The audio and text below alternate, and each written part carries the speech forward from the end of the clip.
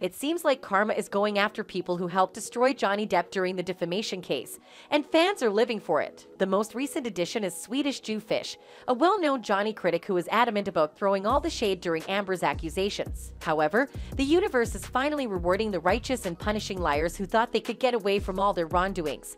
And boy oh boy, they're getting hard. They're being brutally exposed. So, how did this Johnny critic get exposed? And how bad was the foe? Let's find out. In 2011, Rebecca, also known online as SwedishJewFish, started publishing journals in the Daily Cost community section. She didn't start gaining followers in the community until 2012 when she started posting frequently about abuse. She would later declare herself to be an investigative journalist after that. Her reports are so bad that she even got banned from some websites because of the things she was publishing online. Of course, as a self-proclaimed journalist, she jumped on the bandwagon when people were throwing rocks at Depp, and in true fashion, she sensationalized almost everything she reported about the trial as she sided with Amber Heard. Recently, people have been calling her out, and everyone is all for it. Rebecca would have you believe that she is an investigative journalist, but given the numerous posts of hers that are scattered around the internet, it would be insanely absurd. She also just so happens to find a massive conspiracy of assault, pedo rings, trafficking, or a mix of all of those in every subject that she investigates. Also, Rebecca tends to move from one Twitter account to another whenever she gets caught in the corner. She went me during the Depp versus Heard trial,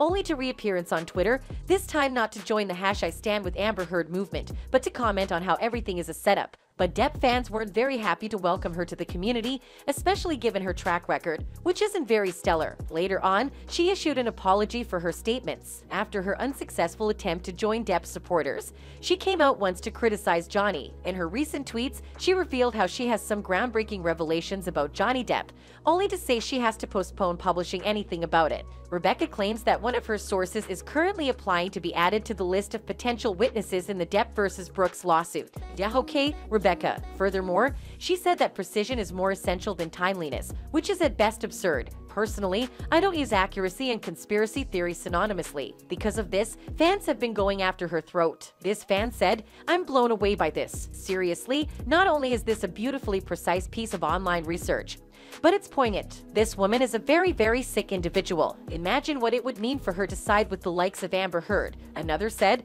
"What she needs is a psychiatric intervention. If the turd stains continue enabling her with their adulation for any crackpot conspiracy theory, it's going to end in tears." Well, thankfully she got exposed and hopefully she realized that it's better to stop now before it's too late for her. How about you? What do you think about this article and were you happy she got exposed? Let us know in the comments below.